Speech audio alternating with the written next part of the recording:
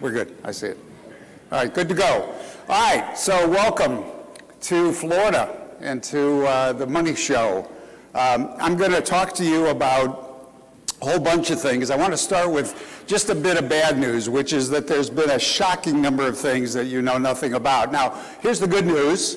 The good news is that tomorrow it'll be a different group of things, so you don't really have to worry, because what's going on is change. Every industry, every business is being changed, and honestly, people don't change because they get hit on the head with an apple or because lightning strikes. They change because they feel the heat.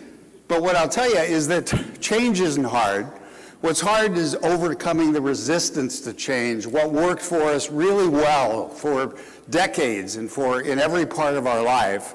And so one of the problems is the greatest obstacle these days to success and to change is frankly success, because we're lazy. And if it's working, we don't want to change it. But honestly, today, if you're not a little bit worried, if you're not a little bit on edge about what's going to happen in the future, you don't really understand what's going on. And if you want to take a minute to check this out, look on your BlackBerry, and you'll see that, or swing by Sears and see how things are going for Sears. So the idea of all of this is that the markets have changed radically. The folks that used to be the market leaders, different group entirely. The only question about this chart, honestly, is what's Microsoft still doing up there? Okay, Microsoft missed everything. They missed the web. They missed mobile. They missed search unless you binged anything lately. And so what is the story with Microsoft? Well, inertia, in part, because they're still installed on more than 90% of the desktops in the world, but also they've been really clever about diversification. And this is significant. The big tech leaders are pretty much one-trick ponies, except for Amazon and Microsoft, and they've really diversified what's going on.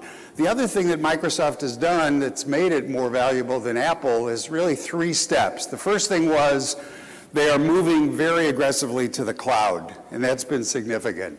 Second, when they made a mistake on the phone whole initiative, they cut their losses. And that was a big thing. And then the third thing is they're buying their way into the markets that make sense. So they've acquired LinkedIn, they acquired GitHub. Honestly, we'll see how these work out for them. And the reason I say that is that they acquired Skype like 10 or 15 years ago, and they haven't done much of anything. But today the message is really simple. The message is whatever industry you're in, if you don't change, you die. You know, BMW calls these things the ultimate driving machine. The truth is they're the ultimate parking machine. 95% of the time, our cars are not used.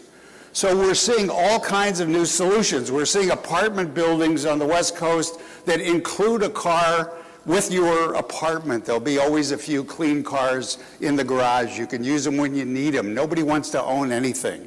We're seeing a whole new set of models around subscriptions. You can subscribe for a car, and it's not just Volvo. It's basically all of the players now are saying, you want a Cadillac this week, you want a Porsche next week. GM has services like this. And look at how appealing this is. You heard about the slander of millennials. Honestly, how appealing is it to have somebody say, this car that you can have whenever you need it by the hour, no gas issues, no insurance issues. So when I spoke a couple of weeks ago in Detroit for the automotive show, and by the way, this is the last automotive show after 30 years, the last international auto show in Detroit, they don't even call themselves automotive companies anymore. They're interested in mobility, it turns out. And so that's what's going on in the future of cars. We're going to have about 50% of the cars will be gray cars, which means they'll be in service about 50% of the time, but they'll be doing short haul things. They'll be part of the shared ride economy. And then we'll still have those cars that are sort of an expression of our personalities and what we're interested in.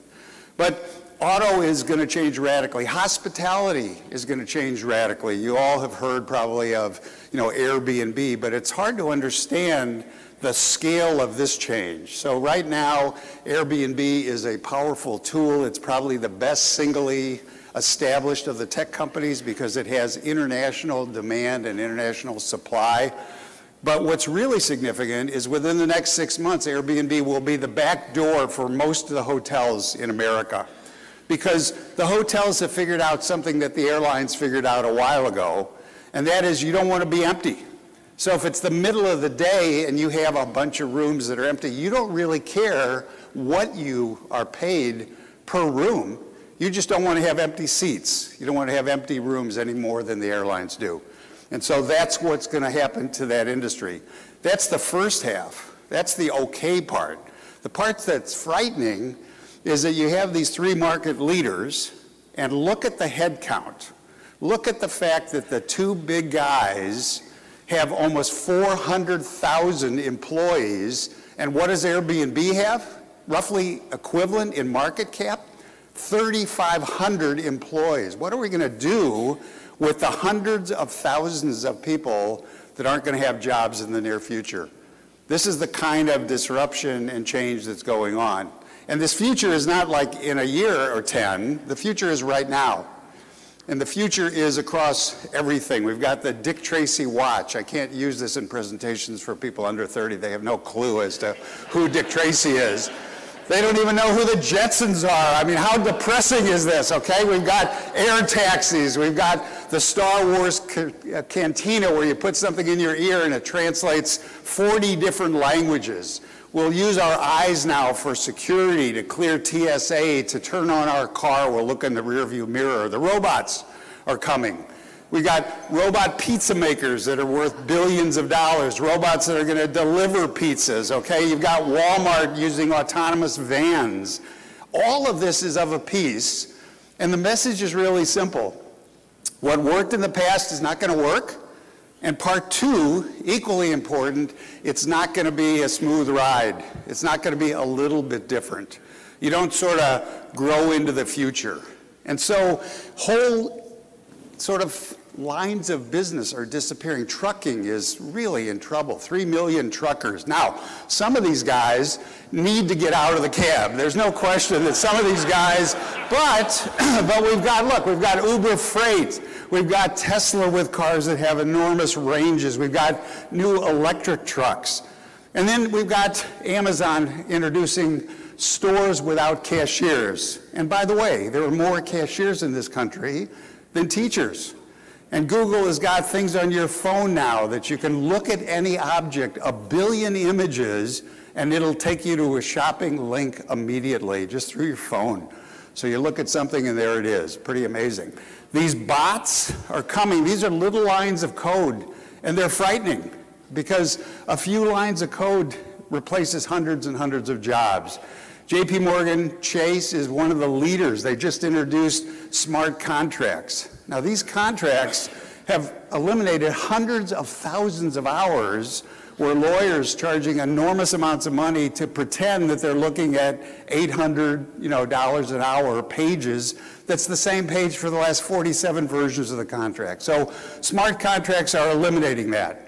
Facial recognition, very, very significant. The machines are better than we are at facial recognition. Now, if you think it's easy to do facial recognition, let me tell you that the difference between the mutt and the muffin is not clear. It's not obvious. And now some of you are gluten-free, so here's the gluten-free version of this, okay? I want to be respectful of all kinds of dietary requirements. All right, now, so what's really the message? Well, look, if you have a job that I can reduce to a set of rules and instructions, if I'm rewarding you for doing the same thing over and over again, those are going away. Those are going away, whether it's reading x-rays, whether it's the oil and gas industry. You know, when the oil prices crashed, hundreds of thousands of jobs were lost, about 400,000 jobs, and lots of rigs were closed. The rigs have come back, but the jobs haven't come back. And that's because it takes 4 or 5 people, not 50 people, to run a rig now. We've got robots for security. We've got robots for inventory. We've got robots in the warehouses. And warehousing is just the sort of the candle in the coal mine in terms of what's happening with robotics. Chinese buying hundreds of thousands of these things, but so is Amazon and everyone else. And again, if you look at the buckets of employment, today, if we're managing other people, if we're using some expertise, we're okay for a while. If we're dealing with customers and working with unpredictable physical responsibilities, okay, but if we're doing the stuff that over and over again is repetitive and redundant, those jobs are gone. And it's not limited to the jobs you would expect. It's not simply the things that are like somebody shoveling something or moving something. We can do eye checks, ear checks. We can do financial advising. This is a huge shift that's coming. We're talking about trillions of dollars. And the main driver is speed. The main driver is this idea that everything is accelerating in our lives and that speed is more important in some respects, especially in the digital world, than anything else. And we call this autocatalytic, and what that means is that every time there's a change, the next change is faster and comes about more quickly.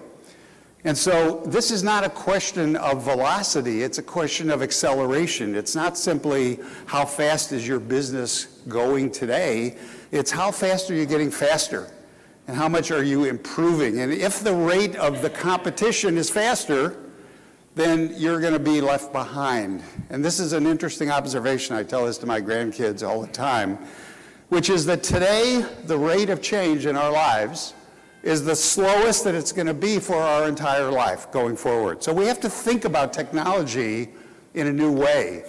We have to say basically not simply how can I do what I've been doing better and more efficiently. Certainly that's half the question. But the other half of the question is, how can I do things today that I never imagined were even possible before? So let's talk about just a quick example, 3D printing. So 3D printing today is sort of a joke. Most affluent communities have shamed either the schools or the libraries into buying these machines. Kids are melting a lot of expensive plastic. It's not really clear what's going on. Most fabricated object, still Yoda, okay? But 30% of the plastic parts that are shipped to a car dealer each week cost more to ship the part than the part costs. So where are we headed? Well, this technology is magic. We can create structures that are cheaper than steel, lighter than steel, but stronger as well. And that's just the beginning. They can be flexible, they can be fluid. So when you're sitting down and looking at the world and saying, where are these new kinds of disruptions coming from? Where do you look for trouble? You know, we don't try to tell the people in a given industry what to expect. What we try to do is alert them to the peripheries, to what's adjacent to what's going on. So we say Tesla is basically not a car with a few chips, but a computer on wheels, and that Uber is not a taxi company, it's a different solution. And again, you tell me an industry that's free of this kind of risk, and I'll give you $37 or a cup of Starbucks coffee, because as it turns out, Starbucks is one of the largest banks in America. Pretty amazing, right? The deposits on the Starbucks cards have made it into one of the largest financial organizations in the country. And that's just the beginning. People will tell you they're perfectly happy to have Amazon be their bank. Wells Fargo is closing branches right and left, all these companies moving to digital. Why? The shortest hand expression that we can come up with is this: usership rather than ownership. All about utility, not about possession. So look at the list of companies that have nothing, that have squat, okay? They don't have capital investments, okay? They just provide killer services with ridiculously wonderful margins, and that list is only going to grow. So when we look at industries, we say, here's our analysis chart, and we say, how can you do better in the space that you're in across these dimensions, these vectors of competition? And if you can do better, then you're going to be around, and if you can't, then you're screwed. And part two of that is that there are hundreds and hundreds of startups, and all day long they're just saying, well, I can do it faster than these guys can. I can create a more accessible or an easier product. So in addition to doing an audit of your business or your investments in the businesses you're invested in, you have to go to the next step, and you have to say, okay, I understand what they do. Now, what do they do that's special or different? Because if you don't have an edge, you're just a commodity. And commodities are also going away. So is your edge customers? Is it distribution? Could it be expertise or scale? And trying to be all things to all people is a bad bet. And then the last thing, again, is this sense of urgency. You got to do it now before somebody does it to you. And I always say that if there's one person who should be sort of entitled to rest on his laurels with 2.7 billion customers, it would be this guy. And what does he say?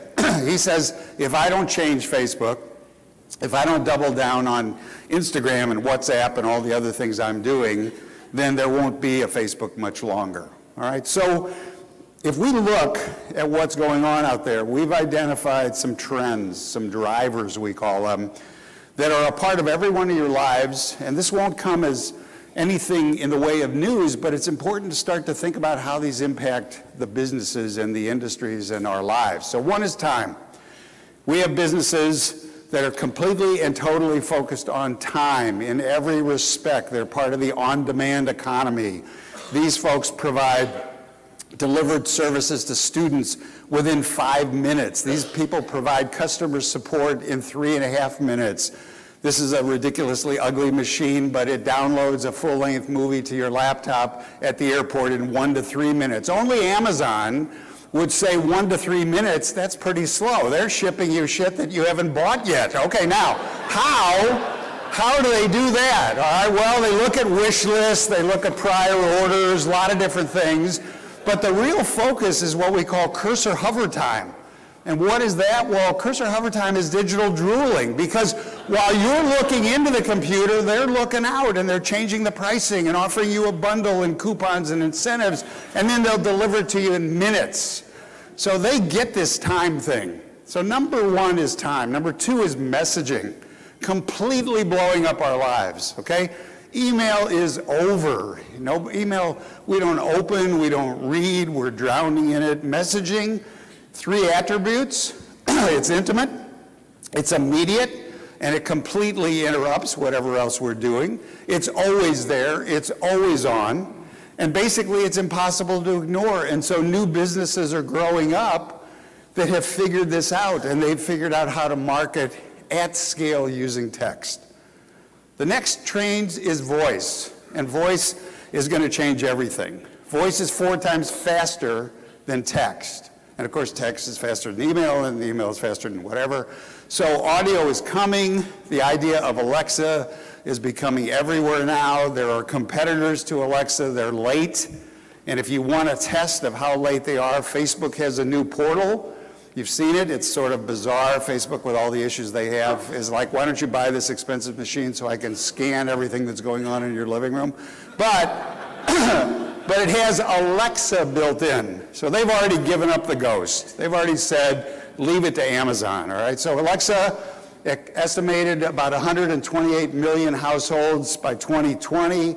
Alexa presence increases Amazon's spend. And why is voice so important? You know this, because when you do a Google search, you get back on average 10 million results. Good, I'll spend the rest of my life looking through those. What do we want? We want an answer, one answer. We don't really want more choices. Okay, we suffer from decision fatigue all the time. You give me 3 choices, I'll buy something. You give me 5 to 10 choices, I'm gone. Because we're in a hurry. It's the right now economy. Nobody wants to wait for anything. We've got these devices, our phones, they give us information. They let us have packages and products talk to us. We can order our groceries at the train station or the bus stop. We can be at a football game and we can say, I want to buy that now. I don't want to wait in any lines. For the Philadelphia 76ers, we built this thing. You look at the back of the guy's jersey, up pops a buy button. You press the button. We'll have the thing at your home before you get out of the parking lot at the end of the game, okay? What's the message? You gotta be there when the buyer is ready to buy. We all know this, okay? In the flu season, takes my internist about 2 months of me begging to get an appointment for a flu shot. 3 hours there, 3 hours back, couple $100. Walk into Walgreens or CVS, on my schedule, my time, 5 minutes, basically free.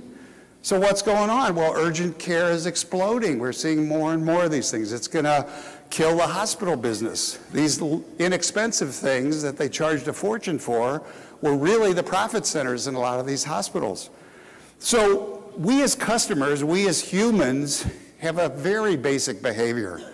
And that is that everything that was great yesterday is just so what today. This is just the nature of how it goes. So the bar keeps rising.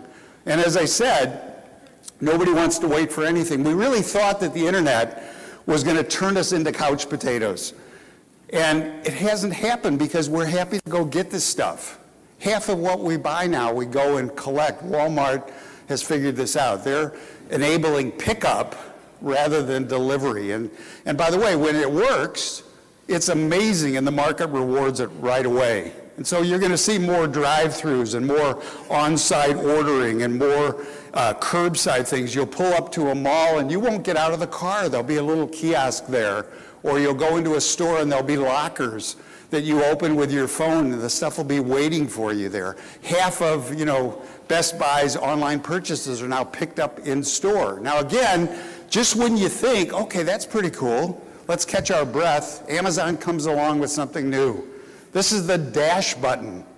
The dash button goes on your washing machine. It costs $1. The first time you press the dash button, you get the $1 back. And oh, by the way, a container of Tide to replace the one you just finished pouring into your machine appears on your doorstep in about an hour. 200 manufacturers already using the dash button.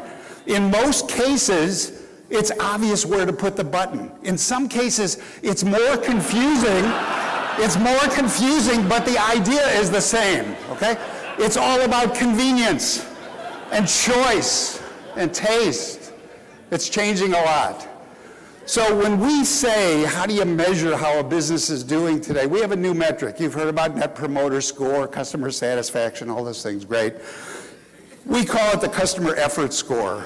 And this is how we live our lives. How easy is it to do business with your business? How many calls do I have to make? What do I have to do? You may have seen this ad that we made for Liberty Mutual. So we have a business that basically lets you settle an auto collision claim using your phone. You don't have to wait for an adjuster. You don't have to do any of this stuff. Liberty is one of our clients. This woman is enjoying her time while her loss is being handled because she took a few pictures of it with her phone, and she's got her kids and they're out seeing the Statue of Liberty. This woman is at some body shop trying to get her kids from being killed, okay, because she didn't use the phone app. So the message is, how can I be friction-free? How can I speed up the process to make it as painless as possible? Amazon, better than anybody. Amazon continues to expand. They're in these households. This Prime service is just getting smarter and smarter. And oh, by the way, they're into everything. They're focusing now on liquor. They have basically obtained distribution licenses in a lot of places. You know that they bought and are moving into healthcare now. And every time they announce a target industry, the market goes crazy, not only in raising Amazon's stock price, but in dumping completely on everybody else. And they never stop. So Amazon, for the longest time, about 50% of everything they do has been other people's products that they ship and fulfill for them. But here comes a new wave, private labels. 66 private labels now in Amazon. Another one is sampling. We'll send you 2 boxes. One will be filled with the stuff you ordered and some great samples. The other will be empty. Anything you don't want, put it in the box, we'll take it back from you. But the more you keep, the higher your discount is on the total package, okay? So you can see what's going to happen as the box gets smarter and smarter, they won't even need to send it back. And then lastly, and maybe most important of all, is they are busting up the duopoly that Facebook and Google have owned in digital advertising. And they are doing it because they have magic, okay? And the magic that they have is that they are different from Google in a number of respects. They know not simply who you are and where you are, but they know what you bought. And this is very significant. They also know how you paid. They know what you're looking for. So they're not guessing. And that's very material because it permits them to do a better job of fulfilling your requirements. They're not going to say, as Google might, oh, I visited this shoe site, so when I go to my next place on the web, they'll show me a shoe ad. They don't know that I already bought the shoes. Amazon knows. So Amazon has all kinds of dynamic capabilities now for online, for digital advertising. And so you're going to see in the next couple of basically years that they will not only catch up, but they'll probably move right by both Google and Facebook in terms of that marketplace. Now, the next thing that's important to understand is that we want to do everything our way. And so the trick, and again, totally about technology, totally about data, is that we want to figure out how we can be, without diminishing the uniqueness and the quality of our products, we want to know how we can be all things to all people. And today you can do that, because today we have the capability of what we call mass customization, and that means that we don't have to make bad choices. It used to be I could be huge or I could be particular, and now we can be both. And so Facebook has a powerful tool that's called Lookalike. You basically go to Facebook and you say, here's 50 of my customers.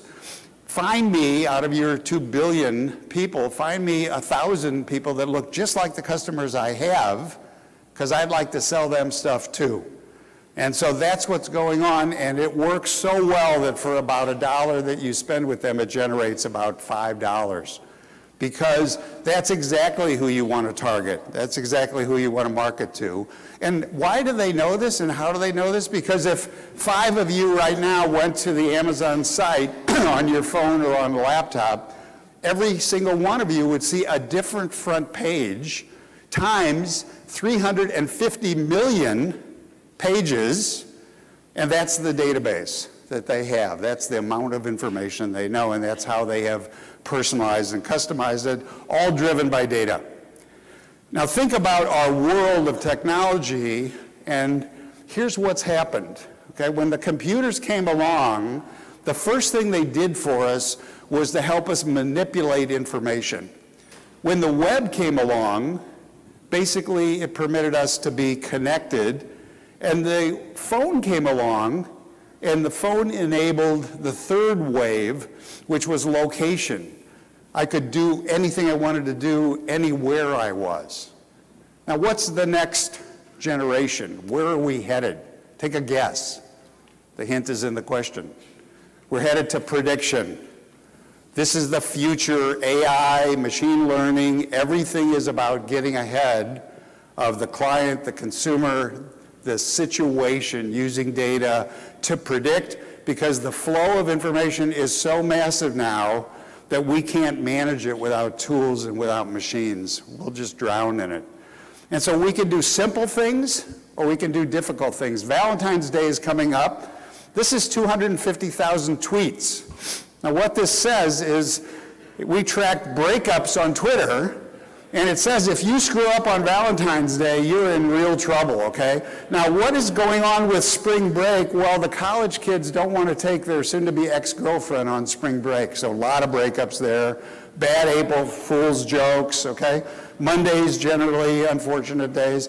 But all of this is just data, and what's happening is we're in a position now to take advertising and connect it to results. We know now what's going on with your credit cards. We can connect it to bricks and mortar. So honestly, companies that are doing traditional advertising are paying a penalty for being boring because they haven't engaged properly with the customers. They haven't made the connection.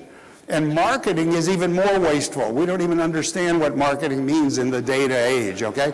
Because the trick is to engage me, not aggravate me, not show me interruptive things and bad videos. And so we're moving from looking backwards to looking ahead and to where the puck is headed. And it's amazing. And as I said before, Google is always looking backwards, and that's just half a loaf today. That's not going to get the job done. It's a little bit, I like to say, about getting a really great deal on a VCR, okay? And it's worse because the successes in the Google auction system basically end up charging you more and more. So it's really not a productive system. But this thing about prediction is coming on.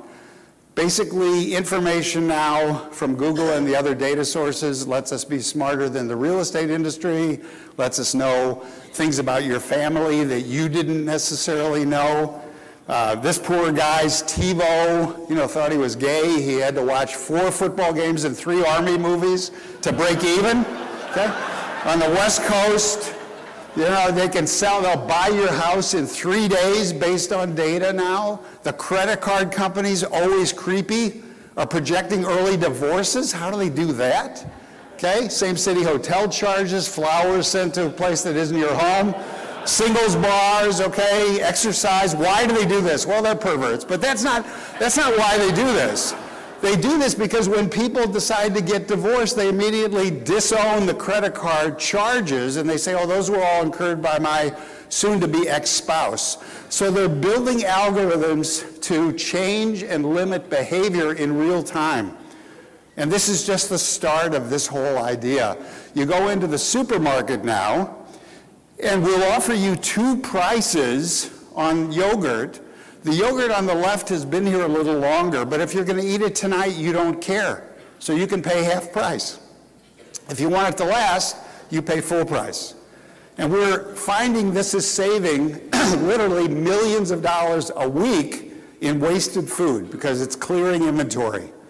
And so that's one of these ideas. You've heard of surge pricing. We're going to see more and more of this.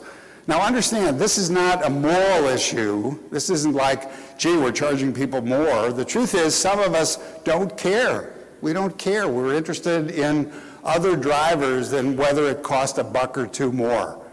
And so if you can develop a system to extract premium revenue from some folks, it actually lets you grow your market because now you can subsidize the delivery of the products to more and more people. And who wouldn't want to do that?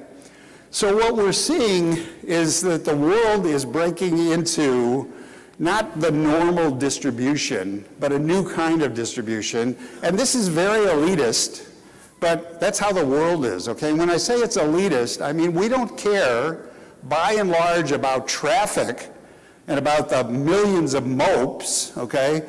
We care about the engaged, highly valuable sector of the customers, and that's where we're going to focus. You hear every single day that the newspaper business is dying. Here's a flash. The New York Times isn't dying. The digital advertising in the New York Times in the quarter just concluded, for the first time in history, exceeded the revenues from print advertising. Digital is great. They're smart consumers. And the Times is going really deep on that. They're at about $800 million in revenue from digital. And here's the message. The message is really clear. I don't want clickbait. I don't want a bunch of morons, okay? I want people that are engaged, there for a purpose, who value what they're getting, who want good information. That's where the world is headed. And so we call this sort of an interesting issue. We thought that the internet was about connectivity and about getting closer to things, and it was, but it was really about measurement. It was really about the fact that now we can say basically 2 things. Every business will be judged by 2 simple words. It's really pretty interesting. What are the words? Transparency, which means it's a fair assumption that everyone will know what you're doing. Your customers, your clients, your competitors, your employees, everyone will know what you're doing. And in efficacy, they'll know how well you're doing it. And honestly, if you're not doing it as well as it can be done, they have choices today that are amazing. And they'll go elsewhere because they don't have the same kind of limits and restrictions that they used to have. And as a result of that, we have a new definition of loyalty, and it's very scary to every established business and brand that's out there. And our definition of loyalty is this: I just haven't seen something better yet, okay? How frightening is that? Well, that's the way the world works today. Nobody owns the customer anymore. What you own is the moment, and believe me, you have to keep delivering. And if you deliver, you're in good shape. And if you fall behind, or you take your customers for granted, or you're not doing things that raise the bar, then you'll be toast. And you need to pay attention. Attention today is a spendable currency because as humans, we make time for what we're interested in, and we don't have time for everything. We know that. This is another reference to my youth. This is Stretch Armstrong, okay? Well, completely wasted on probably anyone under 30, but the idea is today attention is something that we're competing for. It's noisy, it's cluttered, it's expensive, okay? And we're competing not just against competitive offerings of a certain product, we're competing for mind share, we're competing for slices of attention. And so again, if you look back at the world, when we started our economy, we were about creating goods and services. And then there came a time where we said, all right, the last decade or two, we'll create a new kind of product offering and service offerings, financial instruments. Today, the most valuable companies in the world deliver audiences. They sell mind share. And frankly, if you're not getting paid, you're the product. You're being sold. Because attention is so scarce that they are engineering ways to connect. And when I say attention is so scarce, this is the new Tic Tac. And they were so concerned that mid-suck you would lose interest that it changes flavors. Okay? This is a survey that Yale did comparing our attention spans to goldfish.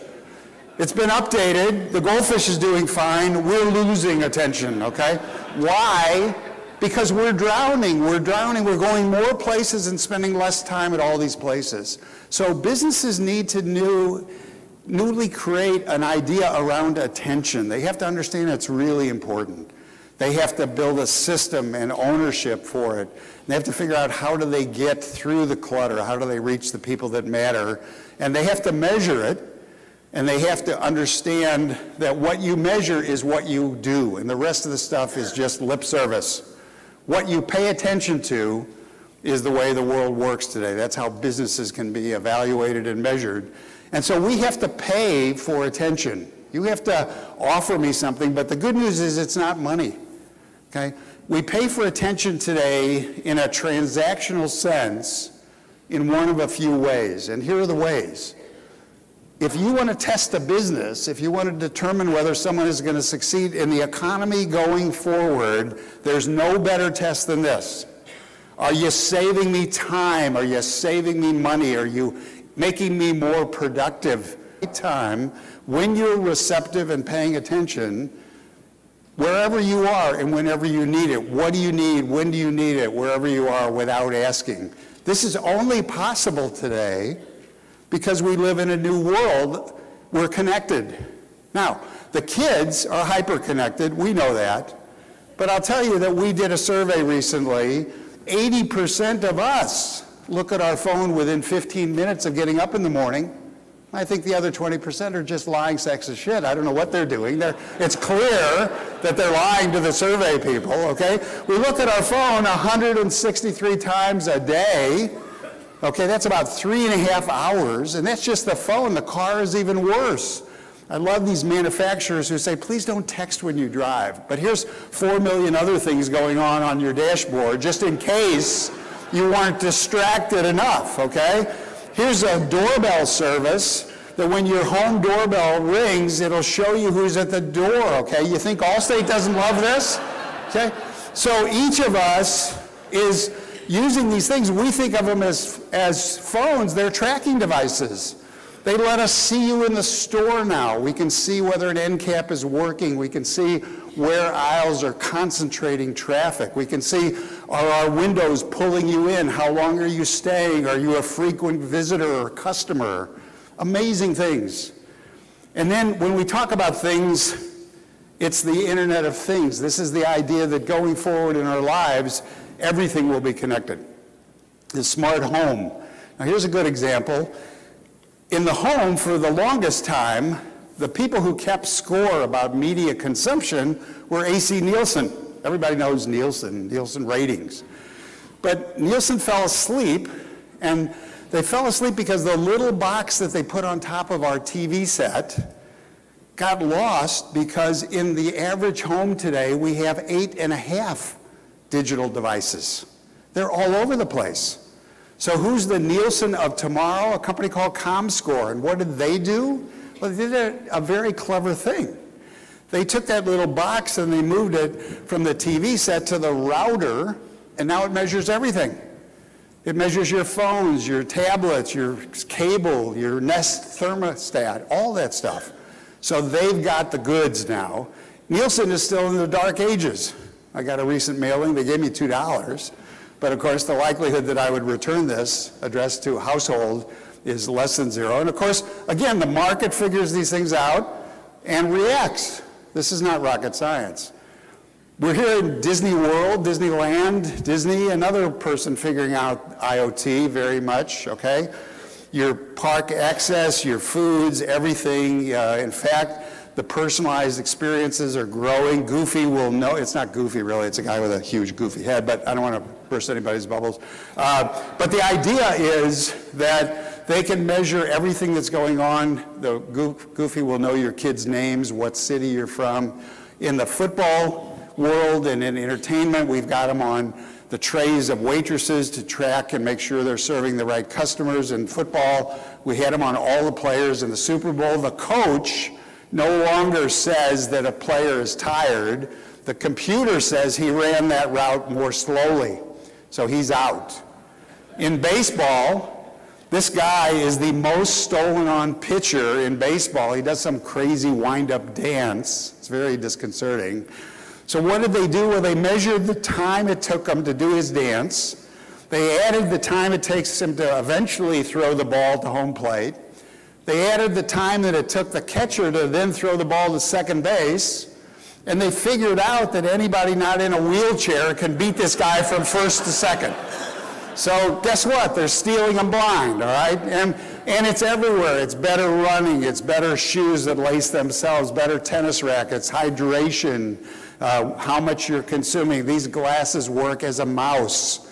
You remember Google Glass. We don't call that a device. We call it a prophylactic because who would have sex with this guy in a bar? But in any event, the idea is that these technologies are helping the blind to see. This glove translates sign language into speech. This lets you look through a wall. This watches your eyelids, and if they're fluttering, it'll vibrate the driver's seat. This is a rear view mirror. This is a fork that my wife loves. If you're eating too fast, it starts to vibrate, so it makes it hard to get the food in your mouth. I spent all day making that pot roast. You slow down and eat that thing. This is a spoon that offsets Parkinson's tremors, a belt that increases if you've eaten too much, umbrella that says it's going to rain today, pill bottles that talk to remind you of dosages. This is a different kind of pill in lieu of a colonoscopy, a little camera pill. We call it the light at the end of the tunnel. These are smart garbage cans. They tell the truck every day whether to come, whether they're full or empty. So the routes are dynamically determined. You probably don't know this, but UPS trucks don't turn left. Now, why is that? Because they don't want to run into people, but also they don't want to waste time at the intersections. That saves 10 million gallons of fuel a year. A year. We've got a little thing, has anybody not moved? Okay, you've all moved. So you give your possessions to a bunch of guys with no teeth and you hope they show up at the other end. This is a little box that has GPS tracking. You put it in with the load and it lets you know where the load is. So when the guy says he's stuck in a storm in Peacock or something and he's watching porn in Paducah, you know now. Anyway, a wallet, haptic signaling, again, knows your budget. As the month goes by, it gets harder and harder to open the wallet, all right? And there's a husband version and a wife version, all right? So, what's going on? Well, lots of everything and no time, no ability to deal with it, to make sense out of it. And what's the message? It's make it easy for me or I'm gonna go elsewhere. So I wanna thank you very much for your time.